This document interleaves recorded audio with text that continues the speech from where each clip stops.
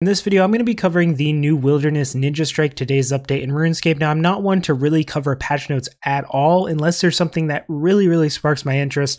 And this is something that definitely has me interested and something that I definitely want to talk about. So I have not read this. You're kind of getting my first reaction too, but I did see that it said there is a Ninja Strike for the Wilderness refresh. So it says the ninjas have been scouring the wilderness in force to bring out some massive changes, including the whole removal of the threat system. Alongside removing the threat system, reworking gameplay elements. The ninjas are also taking out curse whiffs and making changes to the mob densities. This should breathe new life into the wild and open up many new paths to progress.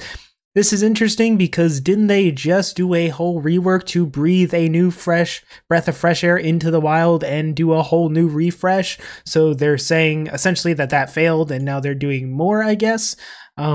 But looks like they're removing the threat system and you can opt out of PvP from the looks of it. So the wild is really not the wild, is pretty safe, which is interesting.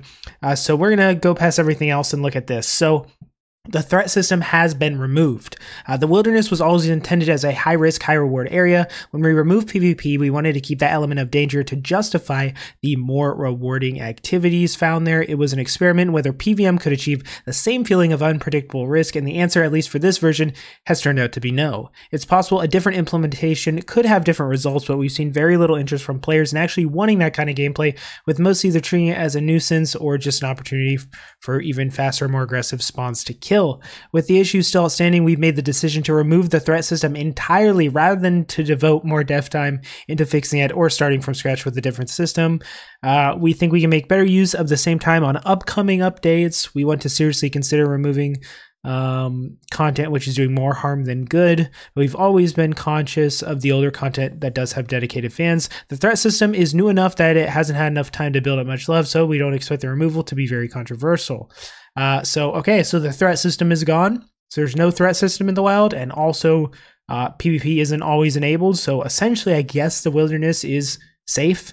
If you have PvP off, it's like any other area.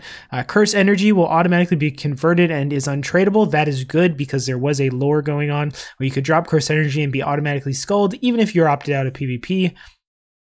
It says a lot of content in the wilderness is overly rewarding because of the danger that's supposed to be there. Most is fairly easy to fix, but the wisps are an important exception.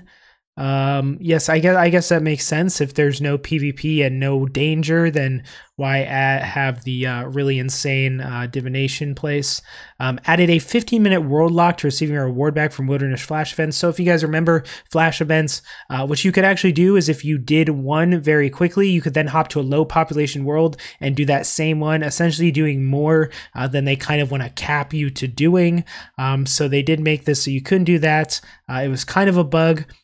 They did make it so generic bags now give out reduced salvage, and special bags less chance of Dragon Rider boots and gloves, reduced salvage but vastly increased chance of getting dark cores. The dark core is used to make the alchemical add-ons essentially, so like the alchemical Luck of the Dwarves or whatever, so the upgraded Luck of the Dwarves and all those items.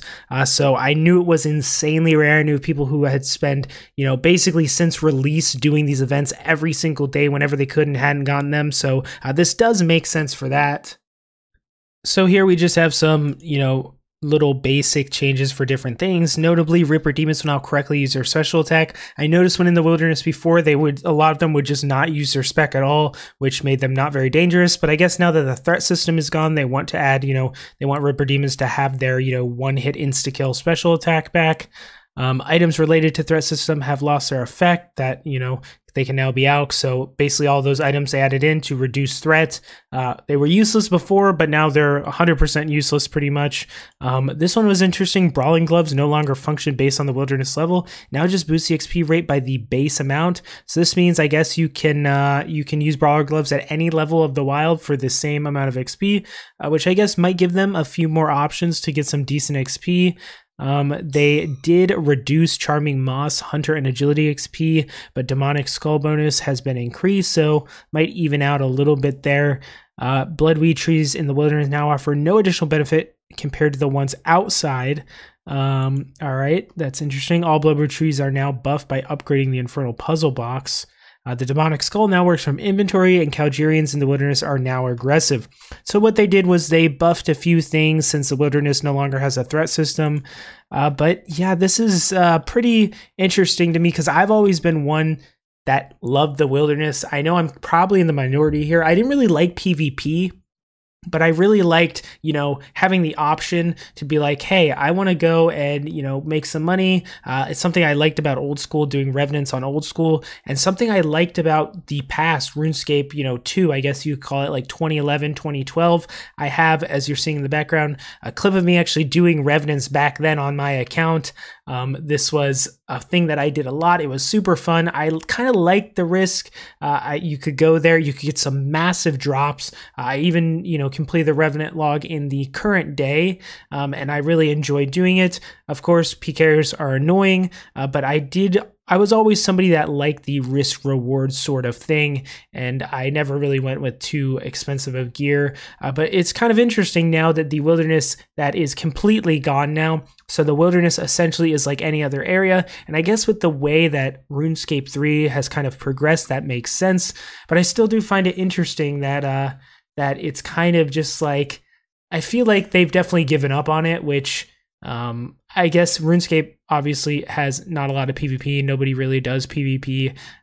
So it kind of makes sense. And their threat system was just more annoying that it was actually giving that risk reward factor. Like, I never really felt like, oh, I could die, I got to be careful. It was more like, this is just kind of annoying. So I get why they removed it, but it's kind of interesting to see the path the wilderness has gone down. And I'd love to hear your guys' thoughts. But yeah, maybe I'll make a video comparing, the evolution of the wilderness from the past, 10, 15 years, because I think that would be kind of interesting to look at, because this kind of feels like a little bit of the end of an era a bit. PvP, you could always opt out in the wilderness since they did the rework, but now since this is removed, it's kind of basically any other area with no threats whatsoever. So yeah, let me know what you guys think below, but I did want to cover this update here, and yeah, more videos to come. And if you haven't already, make sure you hit the subscribe button, because over 80% of you aren't subscribed. So let's see if we can get to 40K anytime soon.